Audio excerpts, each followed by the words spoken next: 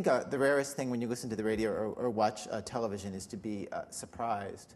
And by that I mean for somebody to actually give you a new thought, a new way where you can actually think like, okay, I had never really pictured things that way. And especially rare is what I think of as a sort of happy, pleasurable surprise.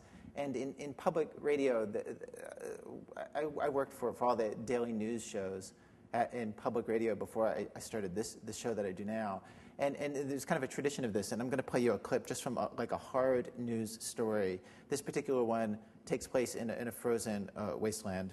So what this story was the Exxon Valdez was this huge tanker. You may remember hundreds of millions of gallons of oil spilled over Prince William Sound. And this story is from the third day of this oil spill, and the reporter is Danny Zwerdling. And what's going on the third day, the actual news, this is the lead. The oil spill is the lead story on kind of every network in the country and lead news story in the newspapers. And on the third day, what scientists were trying to do was figure out the damage to the various critters in Prince William Sound. And this is part of the story that we filed. Alice Berkner, director of the center, said earlier today she expects rescue teams to start flying in dozens of animals, mostly birds, sometime today. They'll feed them through stomach tubes, clean their nostrils, and in some cases, bathe them. It's a series of baths in hot water. It's a solution of Dawn dishwashing liquid. Dawn dishwashing liquid? That's correct. You're going to get letters from Ivory and the other companies. Yeah, I hate to sound like an advertisement, but Dawn is the best soap for the job. I've tested just about everything out there, and Dawn seems to remove the most commonly encountered polluting oils. It rinses out of the feathers very well, which is extremely important because if you leave any detergent residue in the feathers, the bird won't waterproof up. So we have been sticking with Dawn. I'm open to suggestion on a lot of areas about bird care, but I won't allow any substitutes for Dawn. Now, you can make a kind of news case for that piece of tape in the lead story of a news show. And the news case would go like, okay, we're documenting what happens when a big ecological disaster happens. But really, the reason why it's there is because Danny and I just thought it was really, really funny. And I think people don't talk enough about just the importance of in a context like a news show, people taking pleasure in their work. I feel like moments like this, you can hear how excited Danny is that he's getting this quote. She kind of dangles it, it's a series of baths, Dawn dishwashing liquid, and it's like he pounces on her. He's so excited, and you can hear him actually cackling in the background, like laughing at her as she's giving him the thing that sounds like a commercial for this soap. And I feel like that kind of thing just isn't present enough in the news. Generally, the aesthetics of the news in our country are that the serious and the funny are never allowed to collide. As if they were to touch, it would be like matter and antimatter on the old Star Trek or something. Where generally, like in a newscast, the aesthetics are, it's like serious story, serious story, serious story, serious story. And at the end, there'll be the wacky weather person or the wacky sports guy with the blooper reel. And they're sort of kept separate. And I feel like it's such a failure of craft. There's a sort of there's a kind of a fake gravitas that's sold in the aesthetics of the news. Like if you imagine like Sam Donaldson or somebody like laughing the way that Danny is and going like, oh my God, I never thought of that. Like his head would blow off, like it's just not what he does. And I feel like that's a failure of craft. I feel like part of the job of journalism is it's the part of the media that's supposed to be documenting what the world really is. And most broadcast news, through a kind of accident of aesthetics, the world that they describe is a world utterly without surprise and joy and pleasure and humor. That is, most broadcast journalism makes the world seem much smaller than it is.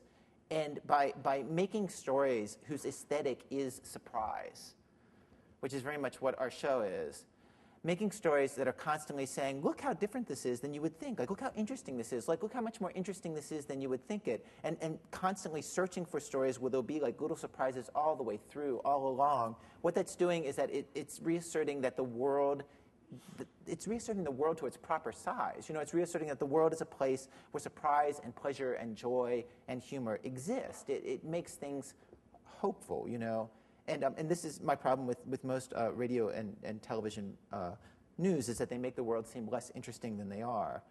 I mean, of course, the funny moment is often the most revealing as well. To find the stories on our show, generally, we to find 3 or 4 stories for any given week's show, we'll go through as many as 15 or 20 stories and look at them, research them, and then probably go into production on 6 to 8 of those stories. And by production, I mean, people do interviews, I do interviews, we set out writers writing, we actually fly people around the country, and then we'll kill between a half and a third of those stories. And the idea is that since we need stories whose aesthetics are all about surprise, we're trying to basically create a context where lightning can strike. We've got to try enough things so that surprise has a chance to kind of make it in the door. And a lot of the things that turn out to be the most useful for us are things that are, I think, useless in other contexts. In a way, like all this kind of journalism, like that kind of moment from Danny and the other things, it's like applying the tools of journalism to things that would traditionally be considered so small. A couple of months after the war on terror began, after the World Trade Center was bombed, we did a show where the entire show was on an aircraft carrier that was flying missions over Afghanistan. This is back when the United States was still simply fighting enemies who had actually done something to us, and so we're fighting the Taliban, and this aircraft carrier is flying missions over Afghanistan, and this is this aircraft carrier where kind of every news organization went to this at some point or another. CNBC and CNN and MTV News and the USS Stennis, and they tended at that point in the war on terror to do very, very corny kinds of stories, like flags would be snapping in the breeze and deep voice narrators talking about these brave men and women going in harm's way, which we were actually fighting Al-Qaeda and the Taliban, neither of which had an air force or a navy. So actually an aircraft carrier turned out to be a rather safe place to be, as the people on the aircraft carrier would tell you. And we started our show with this one sailor named Crevan Scott. Her mission in the war on terror. My name is Crevan Scott. Just filling up the vending machines. Is that your full-time job? Yes. It's your full-time job? Yeah. Filling up vending machines all day for 12 hours. Yeah, Crevan. So, I mean, I've always said it's sort of like one thing to fly halfway around the world to shoot, bullets at bad guys, and it's another to fill vending machines with Snickers bars for your country. What are the big sellers? Like right now it's Snickers and Starburst. Snickers goes real fast. What's the least favorite candy on board? Bonkers, the fruit chews. We got boxes of those and still have them. Sometimes if we don't have anything else, we'll just put all rows of Bonkers and they'll still stay in here. Some people hate Bonkers. Nobody likes Bonkers. We still got them, but we've been ordering a whole lot of new stuff, so I've been trying to keep like a whole variety of things in here. Like Crunch and Munch, we just got the Crunch and Munch, and the Cheez-Its we normally didn't have in here. Cheez-Its? Yeah, the Cheez-Its, the different kind of Cheez-Its. Yeah, so we put this, say what you will, when it came to our Cheez-It supply lines, we totally had the Taliban beat.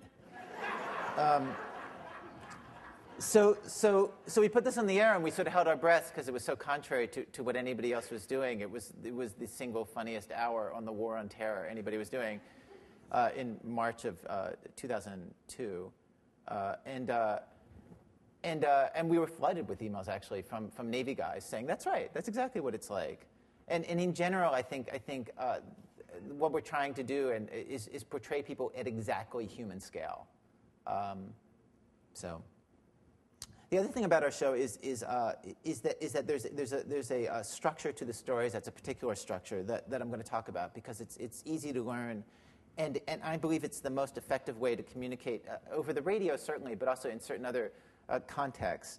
One of the things we know about our audience is that 1.7 million people listen to us each week on the radio, and 250,000 people listen to our podcast. We're the most popular podcast in the country. And from the audience numbers, we know that for our 59-minute show, the average listening time is 48 minutes.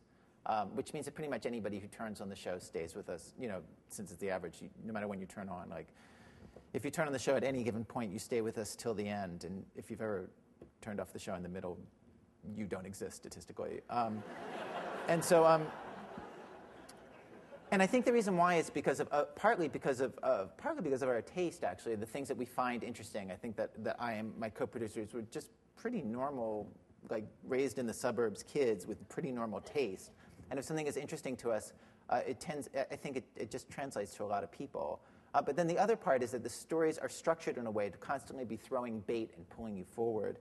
To demonstrate this, I'm going to just play you the opening of a show and just mix it the way it would on the radio. Okay, so this is, I'll just stop and start this as we go. Okay, so Joel worked at this office where every now and then the office manager would bring her 9-year-old to work. Good kid, kind of tomboyish. And she would just kind of help out around the office. She would pass mail out. And over the time that I was there, she and I developed this kind of teasing relationship. She would come into my office and she would drop my mail off and stick her tongue out at me, and I would sort of fake chase her down the hallway or something. And, That's sweet. Yeah, she's an incredibly sweet kid.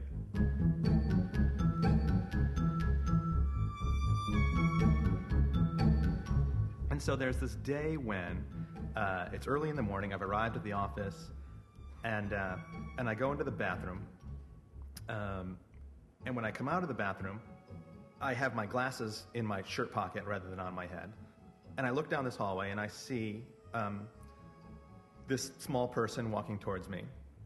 And I then get down and start to crab walk towards her. So I sort of go down on my haunches and put my hands up as if they're claws and kind of waddle towards her. Okay, at this point, nobody turns off the radio. But why? Like, seriously, like, why? If you think about the actual fact pattern of this story, this is actually not that interesting of a story. Do you know what I mean? Like, I'll tell you the story. There's a guy at his office, and he comes out of the bathroom one day and goofs around as he goes down the hall. Like, it's not actually interesting. And yet suspense has been created. Why? How does that happen? Well, the way it happens is built around the fact that it feels like something is about to occur. And the reason that it feels this way actually gets to the very heart of what a story is and how we're built to engage with a story. In its most basic form, a story is really just a sequence of actions. And literally a sequence like, this thing leads to this next thing, leads to this next thing, leads to this next thing. It's not about logic. It's not about argument. It's about motion. It's not about reason in any way. And the way that we're built is that if we hear any sequence of actions begin and take motion, no matter how simple, really, there's a little kid at the office. He comes out of the bathroom, glasses in his pocket, starts goofing around down the hall. It's like we can feel the accumulation of events, one leading to the next, that it's heading somewhere. It's like a train leaving the station, and we can tell it has a destination. And also, the events themselves are raising a question. Narrative is basically a machine that's raising questions and answering them. And obviously, like one of the things is like, what's going to happen next is the question. But then the other is the glasses in the pocket, or sort of the clue to the whole puzzle, which you can tell in an instant. Knowing how to manipulate that, how to handle that, I think is the beginning to actually knowing how to tell a story. One of the differences between our show and the other shows on the public radio is that the other shows will start their show with a list of what's coming up on their program, which I feel like is a sort of singularly uninteresting way to start something. Actually, on our show, we will just start the action going. I feel like if we can draw you into the dream of it, you'll be inside it before you can even think about why you're inside it or what it is. And it's far more irresistible. And then you're there in the middle of this thing, this in a way like a kind of useless story sometimes, but you can't get out. You have to find out what's going to happen next. All right, back to the story. You remember where we are? Just waddling down the hall, hands like crabs. And as I'm waddling towards her, I say, in this kind of creepy voice, "Oh, no, I can't believe you're here today." And then at that moment, as I say, "today," she comes into focus. And I realize, in fact, it's not at all the young girl who I thought it was, but it's, in fact, one of our interns, a business intern who is a midget.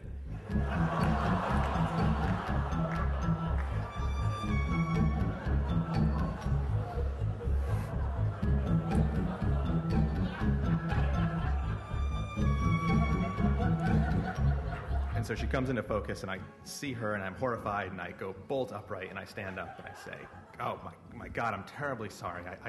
I thought you were somebody else." And I think to myself, who could she possibly think that somebody else is? And I wonder at the time, should I have tried to explain it to her? And it seems to me like one of those situations where it only gets worse the more you try to explain it. The only thing I could do was, in fact, apologize and then end all contact with her forever, right there.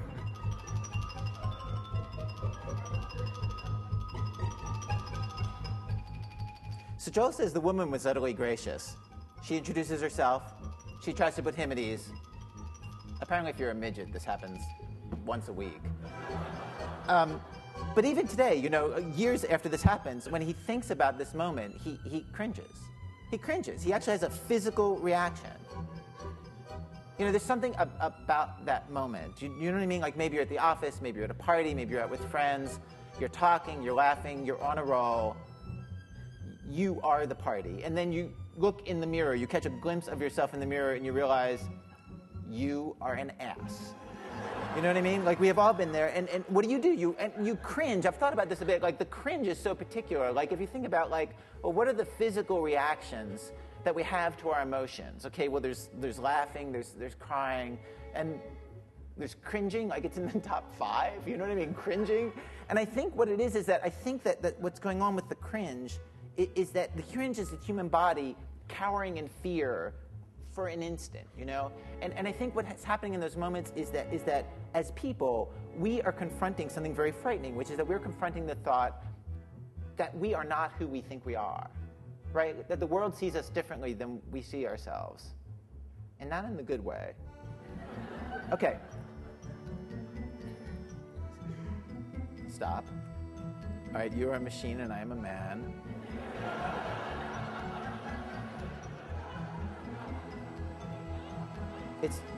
It's locked itself in a way that resists all unlocking. That's fascinating. And also very poor timing on its part. All right, I will unplug it that way. Because I am a man.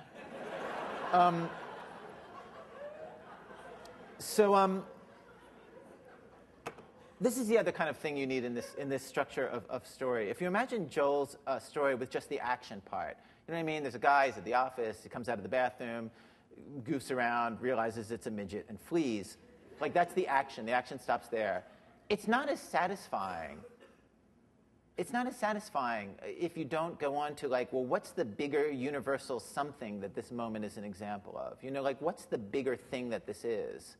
And it's like, why is this moment so powerful? Why is it when we hear that it still makes him feel terrible years later, why is it we all understand that? What's the bigger universal something? And in this kind of storytelling, what you want is you want a sequence of actions, and then you want some sort of thought. You want to gesture at what is the universal something that's going on there. And I came to this totally through trial and error, actually. I was a tape cutter at NPR in Washington. And I would just notice in the interviews that I was cutting for the news shows, there would be certain stretches of them that would be totally mesmerizing, and I would feel every feeling, and and the funny parts were funny, and the emotional parts were emotional, every time I would play in these certain stretches of the interviews that I was editing. And the rest were just questions and answers. But in these stretches, it was just what is this? And what it turned out to be is they were stories with this structure. Action, action, action, and then some thought periodically thrown throughout about what the action was. And I thought to myself, well, can you game that? Do you know what I mean? Can you game that? Can you basically do away with all the useful trappings of journalism, like timeliness and the news and big issues and everything else, and focus just on this feeling that I'm getting from this? And it turns out you can game it. I basically would go out and do interviews with people, or I'd have them tell me stories, and then periodically I would just ask, so what'd you make of that? And then I would edit myself out of the thing completely and put together their answers into these little portraits. And if I understood how to restart this in some way, then I could play you an example of that. But actually, I'm down at the bottom of my time. Can I take 5 minutes more? Would it be okay? Since I'm your very last speaker. The other thing I think I would talk about in this time is what are stories for? What are they good for? Hey, it restarted. I do know enough about the iPod.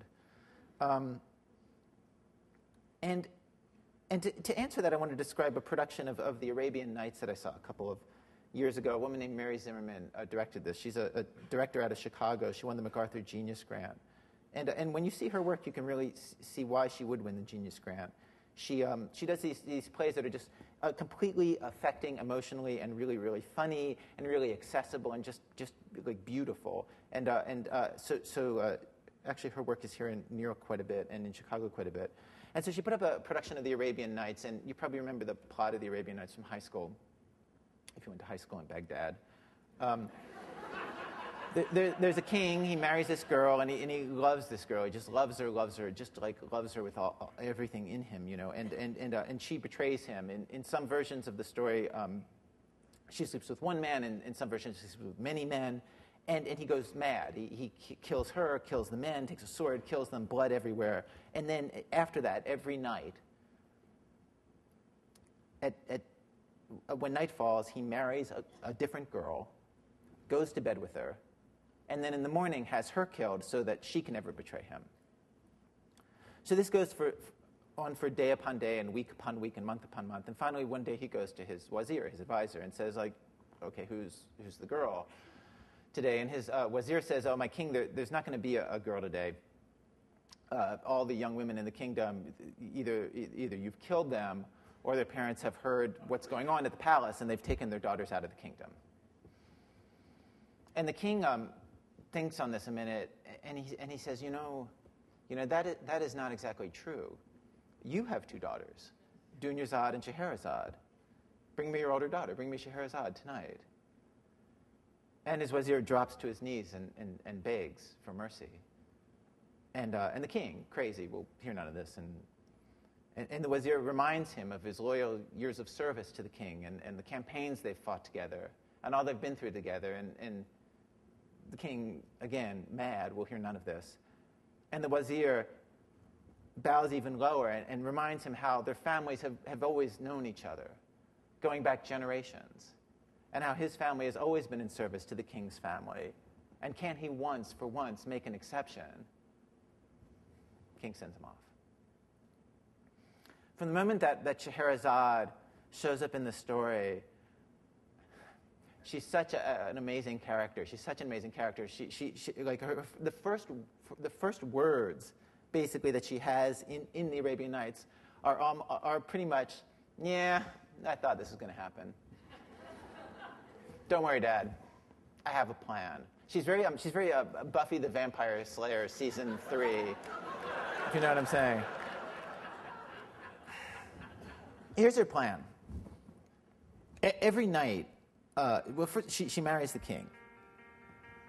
She goes to bed with him. And that night, she starts to tell him a little story later. You know, this thing happened, and it led to this next thing, and it led to this next thing, and it led to this next thing. And dawn comes, and the king can feel the motion of this story. It's like a train that's leaving the station, though neither trains nor stations have been invented. He can feel that she's going somewhere with this accretion of events, and so he lets her live. Next night, go to bed, she picks up the story where she left off. And again, one thing leads to the next, and that leads to the next, and that leads to the next. And, oh, my king, I think this part of the story will be of great interest to you. And again, dawn comes, and again, he can feel it's going somewhere, and he wants to know where it's going. And again, he lets her live. And it's such like a beautiful thought, in a way, that you could save your life 1,000 times by suspense, you know? That's not the most interesting part of the Arabian Nights, though. One of the things about the Arabian Nights is that there's no standard text of it. It's not like the books of the Bible and, you know, these books are in and these books are apocrypha. Basically, there's like a bunch of stories that you use when you make your 1001 Nights, you know? And you know, there's Ali Baba and the 40 Thieves, and there's Aladdin, and many fine Disney movies from these stories. And basically, you just pick and choose your favorites when you want to tell your 1001 Nights. And in Mary Zimmerman's stage adaptation of it, every story that she chose for Scheherazade to tell the king, every story reiterates what's going on between Scheherazade and the king. And so there are stories about the question, can women be trusted? There's stories about people who have love offered to them, but they can't see that love is being offered to them, and they turn their back on love. And in all the stories that Scheherazade tells the king where somebody turns their back on love that's freely offered, that person is crushed. There's stories that people who have gone temporarily mad. One of my favorites is there's a story about this king, and really he's just like a tremendously overworked person who's not being nice to his kids and to the people who work with him and just whatever. For a certain kind of person, easy to relate to. And he knows that he's gone mad, and he goes to his wazir and he says, I know I'm not acting right. I know that I'm mad. I know that I'm not treating people right. What do I do? And his wazir says, oh, my king, then let us go to the madhouse. Because everybody knows that the mad often have moments of piercing insight. And perhaps one will have such a moment of insight for you, which of course one does. And then there's one story after another where someone is sitting in judgment on someone else, on whether or not they're going to live or die. And those stories are invariably told from the point of view who might die. 3 men come to a crossroads, and there's a genie at the crossroads. And the genie says, each of you men will tell me a joke. And the one who tells the best joke will be allowed to live and will cross this bridge, and the other 2 will die. And then each man nervously tells his joke. And you feel for those guys, man. So, after 100 nights, and 200 nights, and 300 nights, and 400 nights, and 1,000 nights, 1,000 nights of rehearsing empathy, of practicing empathy with these fictional characters, the king discovers that he's not crazy anymore. He discovers that he's capable of empathy. And the way this is signaled in the Arabian Nights is quite pretty and always the same. Is that on the 1,001st night, when Scheherazade is finishing her story, the king, out of the blue, unbidden, says to her, I've been thinking. You got to go to your father. I've been thinking, your father must be worried sick for you. Your father must think that any day I'm going to kill you. And you got to go to him. You got to tell him, I'm okay. It's going to be okay. And then Scheherazade lets him know that she's pregnant with his child. I think what it's about, among other things, this story, is that it's about the power of narrative. How narrative itself, it's like a back door into a very deep place inside of us. And a place where reason doesn't necessarily hold sway. And, like all of us, and when a story gets inside of us, it makes us less crazy. I think about just, there have been so many stories in the news, about, I don't know, Al-Qaeda, where until you actually hear the story of somebody who actually joins Al-Qaeda and you can understand their experience, I feel like until that moment, you don't even understand what you're talking about. Like, there has to be a person's story that you hear where finally you get a picture in your head of this is what it would be like to be that person. Or this is what it's going on in Baghdad right now. Like, this is what it would be to be that person, that soldier in Baghdad. This is the situation right now. This is why if I were a Sunni, I would hate the Shia, and vice versa. Like, until that moment, you know nothing. And everything about you as a person deals with the information that you're given in a flawed way. And all of us in this room, we live in a very peculiar cultural moment where we're bombarded by more narrative than any people who've ever lived. I can't remember the playwright who said this, but somebody said that we're the first people, the last generation or two, we're the first people who've ever lived who can see actors on a daily basis perform. And I think for us, it's even more so. Every story on the web is a narrative. Every ad is a narrative. Everything on television, of course, is a narrative. Every song is a narrative. It's narrative all day long. And speaking for myself, I have to say, the thing that characterizes most of those stories is that they're yelling at us a little bit. That they're yelling at us and trying to get our attention and trying to pierce through all the noise of the narrative. And because they're yelling, that often gives them not just a shrillness, but a falseness. That they're having to sort of sell us the story. we just started doing our show as a show on television. And one of the things about stories about real people on television is that the people are never exactly human scale. That either they're like specimens, they're like little bugs on slides that are used to illustrate like big social principles or something that's happening in the news, or they're props in a fake drama on a reality show. And no knock against that, I love those shows, but still, like it's not, there has to be an entire apparatus built up. And one of the rarest things is to actually encounter somebody in a story around us, in this bombardment of stories, to encounter something where you can actually feel, oh my God, that's exactly what it would be like to be that person, to actually be able to imagine yourself as that person. It's just incredibly rare. And when it happens, you totally notice. And it can happen in the oddest places. There's a television show that my wife has me watching now that has exactly the same plot every single week, beat for beat. And when you go to the first commercial break, it's the same. When you go to the second commercial break, it's the same. When you go to the third commercial break, it's the same. It's this TV show called House. Have you seen this? And I don't understand why she watches it. Except, I mean, I do understand. And the reason why is because there's something in the attitude of that actor who plays that doctor that seems so real to both of us. That simply like watching somebody inhabit that attitude, which seems real, is enough to make us sit through the biggest crap of storytelling that ever there was. Do you know what I mean? Like it's just completely contrived as a show that you would watch again and again. But there's something actually human, alive in it because of him in a way that you almost never see. Like when it happens, it's rare and you notice. And I think it's important. I think it's rare, and I think it's important to do, and that's why we try to do it on our show. Those are my thoughts. Ira Glass.